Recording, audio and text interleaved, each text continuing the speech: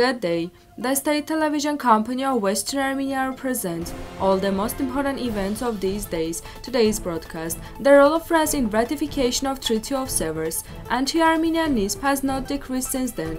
The Armenian Ombudsman sent a message on the occasion of the 32nd anniversary of the pogroms of Armenians in Baku.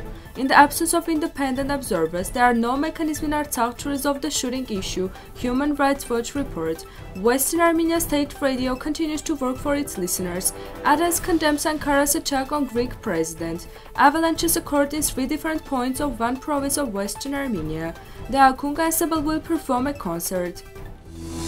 In 1920, France was not only a member of the Supreme Soviet of Elias, but also its chairman. In April 1920, within the framework of the San Remo Conference, France had already accepted a historical, legal and political fact that followed the pogroms of Armenians in Shushi on March 1920. The legal political fact that Artsakh became in 1920 an integral part of Republic of Armenia. France signed the International Peace Treaty in Sevres and received its own documents. The President of Azerbaijan in fact threatens not only Mrs. Valérie Pécresse, but all other elected officials who travel to occupy the Azerbaijan Artsakh. It is high time that France found a reason to ratify the Treaty of Sevres and defended the Armenians of Artsakh and the French elected officials who are planning to help Armenian families affected by the last Artsakh Liberation War. Speech by the President of Western Armenia, Abrahamian. Armenian Ombudsman Arman Tatoyan sent a message on the occasion of the 32nd anniversary of pogroms of Armenians in Baku. The message in particular says, the pogroms of Armenians in Baku that began on the day 33 years ago were a direct consequence of states' responded anti-Arminianism. Today marked the 32nd anniversary of these pogroms. The third in Baku against the Armenians in 1905 and in 1980 after the mass pogroms. In 1990, as a result of the Armenian pogroms on January 13 and 19, numerous Armenians were killed, derived of property and tortured in Baku, the capital of Azerbaijan. The facts show that the pogroms were facilitated by law enforcement agencies, public utilities workers, provided the address of apartments of Armenians. Ambulance doctors presented the deaths of Armenians as heart disorders. According to various sources, up to 450 people and more were killed. We are talking about ethnic cleansing and Azerbaijani policy of genocide, which was based on anti-Arminianism with state support against Armenians. Genocide of Armenian people, torture of Armenians were encouraged by Azerbaijani authorities. The international community and especially international structures with a mandate to protect human rights should take decisive steps to prevent the condemned propaganda of anti-Arminianism and hostility. The 2020 truce ended a 6-week war in Artsakh and its surroundings, but periodic shooting in post-war period created an unstable situation, Human Rights Watch claims. According to publication, the ongoing incidents of hostility threaten the safety of Armenian civilians living in the villages of Artsakh and along the Armenian Azerbaijani border. It is reported that human rights organizations state that Azerbaijan continues to detain and convict Armenian captives of various terms. Numerous Armenian captives of war were subjected to cruel and degrading treatment and torture. Human Rights Watch report on Armenia this year.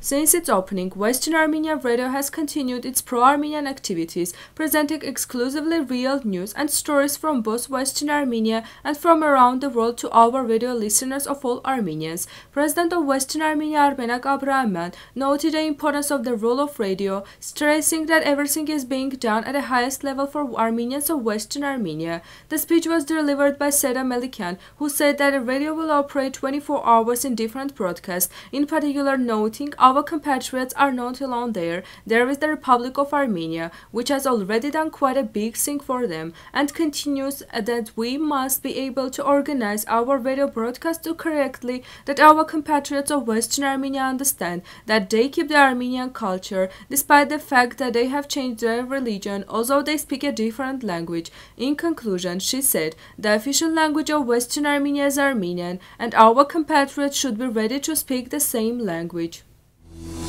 Athens condemns the genocide against the Armenian people in 1940-1923, Ankara's attack on Greek President Katerina Sokulorpoulou, overstatement about the genocide of Pontic Greek in the Ottoman Empire, once again violating the elementary rules of diplomatic practice. The Turkish side is attacking a high-ranking Greek official, in this case the President of Republic. Unfortunately, the Turkish side is once again destroying reality and hiding not only what happened in the past, but also its current policy, in which it violates international law every day, creates tension and poisons the atmosphere between the two countries. The Greek Foreign Ministry stressed. Earlier, the Greek president called the massacres of Pontic Greek genocide. The Turkish Foreign Ministry called the statement senseless.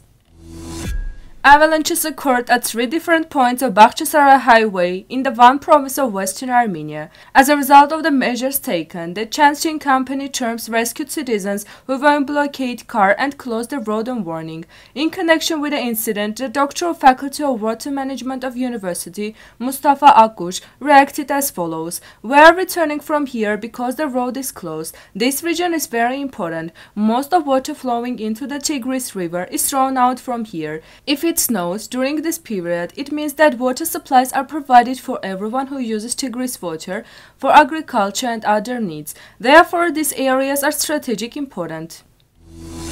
The state ethnographic ensemble Akunk will make a speech at a concert hall Arneu Babajanyan, which will be held on January 24. Then the ensemble will travel to Moscow to present several concerts and distribute Armenian song, dance and music. It should be noted that the ethnographic ensemble Akunk of State Philharmonic of Armenia and on various stages of the world has been presenting Armenian national art at a high level for many years, fundamentally preserving valuable national musical and cultural customs and traditions.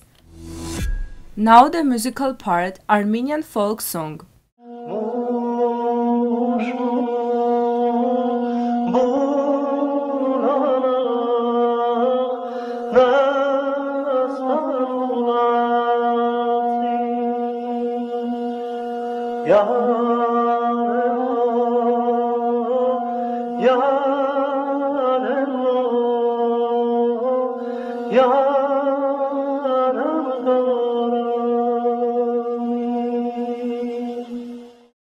The full version of this video is available on Western Armenia's YouTube channel. This was all for today. Goodbye.